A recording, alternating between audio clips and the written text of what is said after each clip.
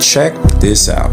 The sun wears a corona, crown of thorns, or halo. The sun walks on water. When watching the sun rise in the morning or set at night, the moment the sun touches the water of the sea is known as Jesus walking on water. This is one of the occult meanings of the biblical story of Jesus walking on the water. The sun's followers, helpers, or disciples are the 12 months and the 12 signs of the zodiac or constellations, through which the sun must pass. The sun at 12 noon is in the house or temple of the Most High. Thus, he begins his father's work at age 12. The sun enters into each sign of the zodiac at 30 degrees. Hence, the Son of God begins his ministry at age 30. The sun is hung on a cross or crucified, which represents its passing through the equinoxes. The vernal equinox being Easter, at which time it is then resurrected. Interesting.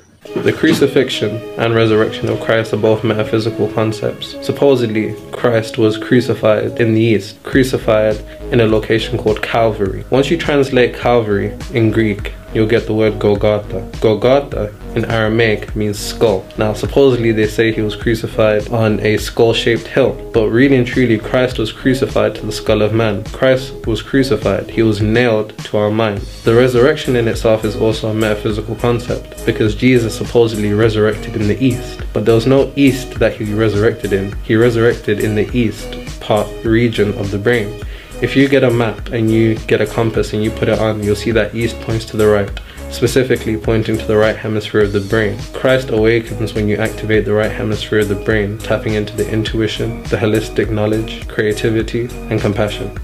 Like previously stated, Jesus being the Son of God is a metaphor for the actual sun. That's why you always see a sun behind the head of Christ, and why Christians go to church on Sunday. Jesus' death is also metaphorical and symbolic. Jesus died at age 33, representing the 33 vertebrae that interlock the human spine. Jesus' 12 disciples is a double metaphor. First, Jesus' death led to the takeover of his disciples spreading the message. The same way the spine leads to the skull.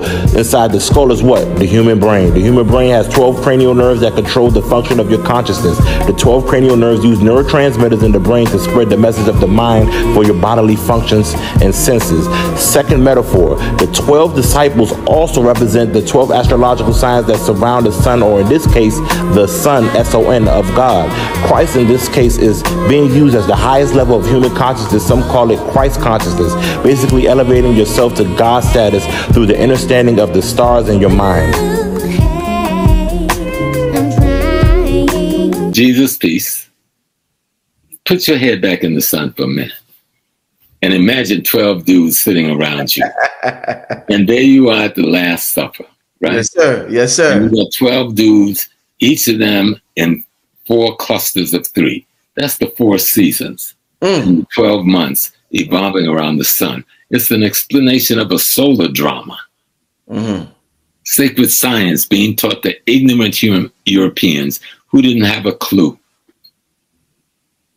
That's all. You know, it gets deeper than that. Because when you break down the whole story of Christ, it's trying to tell you what the power of love is.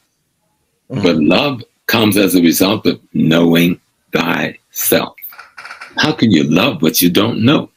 You understand? When you see people out here killing each other, they're killing themselves.